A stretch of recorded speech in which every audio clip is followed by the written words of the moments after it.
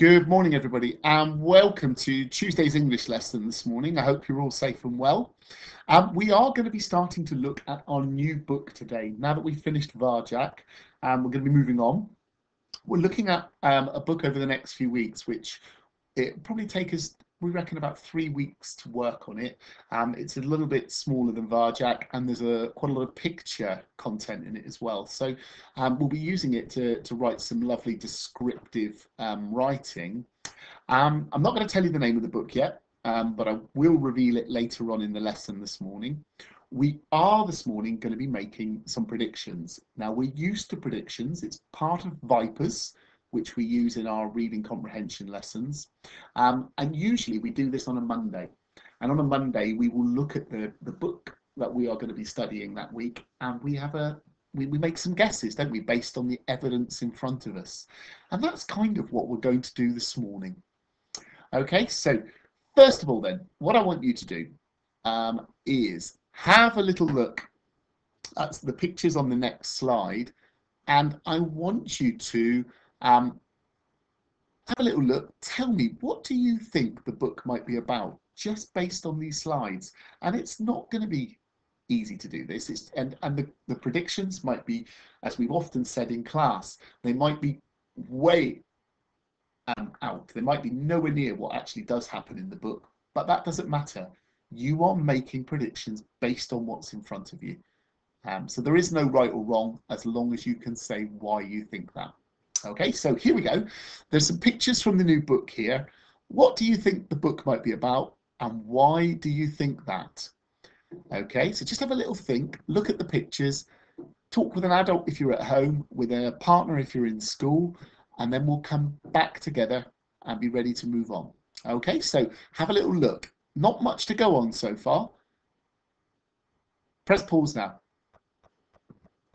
Okay, so we've got some really interesting pictures here. There's some mice up here. We've got a landscape down here.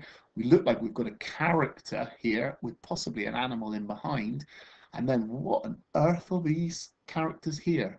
Some really interesting things. And I'm wondering how you got on with making a prediction. Okay, here are some more clues as to what the book might be about. Here again are some pictures. Has it helped you, looking at these pictures back up what you've already said, or now are you changing your mind a little bit? Have a little think, look at those pictures, press pause while you're looking, and press play when you're ready to come back. Okay, well, it looks like there are 3 main characters. These 3 seem to be the main characters in the story. Again, we've got another picture of the landscape there, and here one of the characters appears to be holding up was it a duck or a bird of some description, and what on earth this chap is here, again, we still really don't know. So I'm wondering now, what sort of predictions have you made? Now on the website this morning, I've loaded up a prediction sheet. Okay, so on Tuesday's slide on the website, you'll find this sheet. Now you can either copy it and use the headings in your books, or if you want to print it, you are more than welcome to.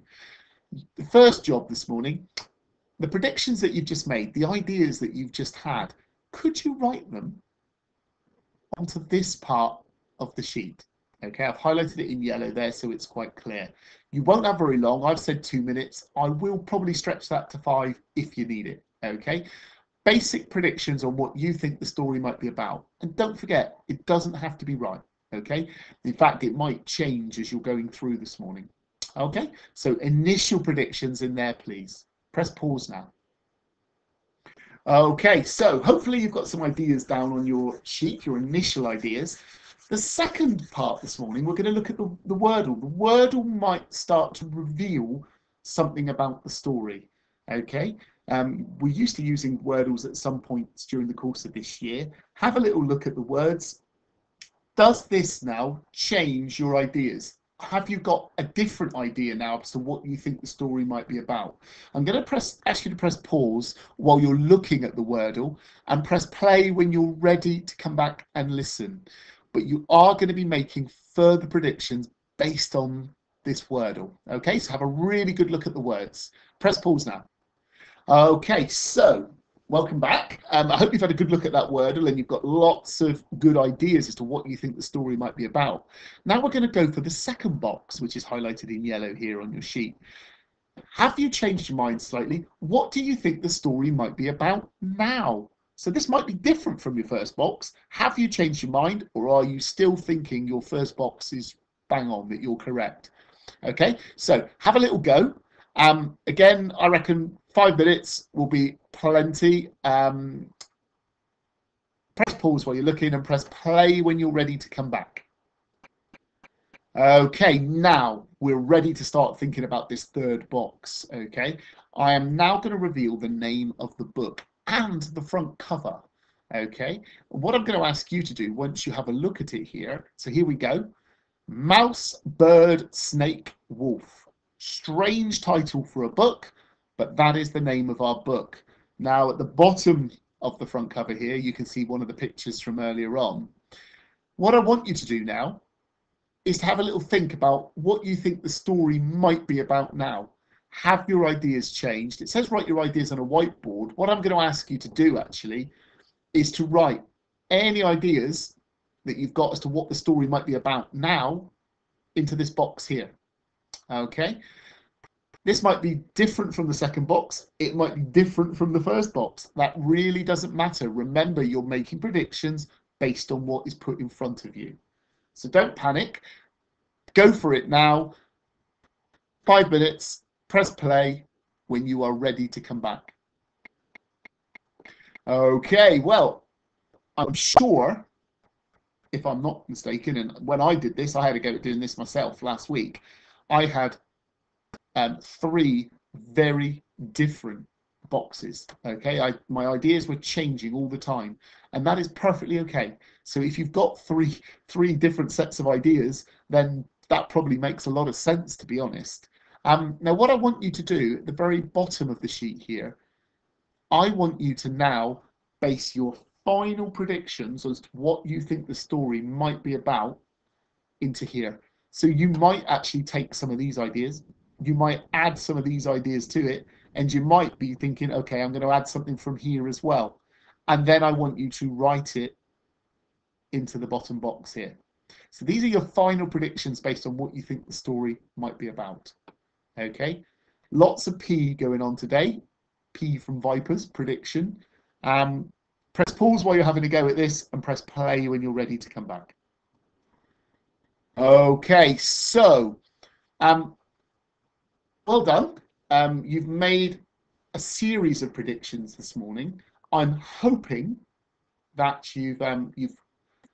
it's what we call piqued your curiosity, that actually you're going to be quite interested to read the story. There was some really interesting pictures there to really try and ignite that interest in you.